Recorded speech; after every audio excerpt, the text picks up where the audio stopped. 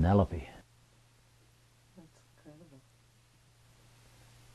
That was my second attempt of carving. That's incredible. And I worked at that for 2 or 3 months. The first time he come up, I had it varnished. Shellac, it was varnished, a natural finish. He come up and looked at it. Nope. Said, you've got to sand that all down and paint it. And he said, I want it painted a flat white.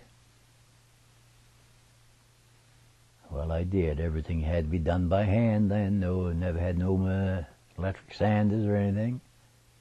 So I sanded it all down by hand and went and got a quart of flat white paint and painted it. Next time he come up and seen it, why, I said, if you don't take it now, I burn wood in the house.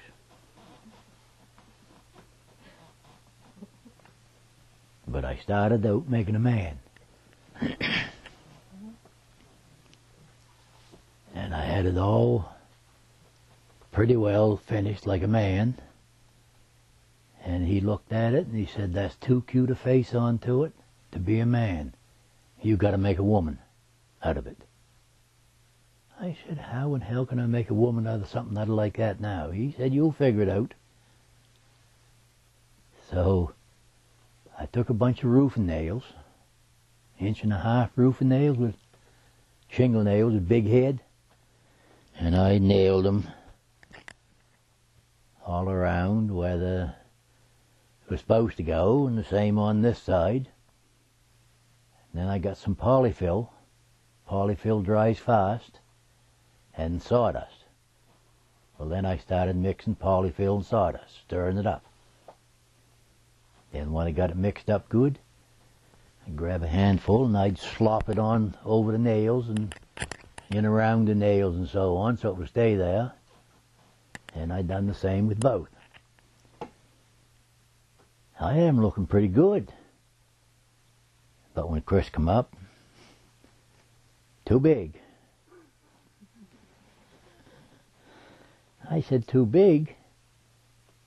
Yeah, he said, any more than a handful's of waste. And he says, you've got a lot of waste there. So then I had to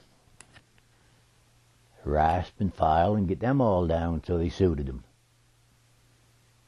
And it was after that when I varnished it. After I got the okay that it was, that the breast was satisfactory. And I figured he'd be taking it after I had it varnished, but then I had to do it all over again to paint it white.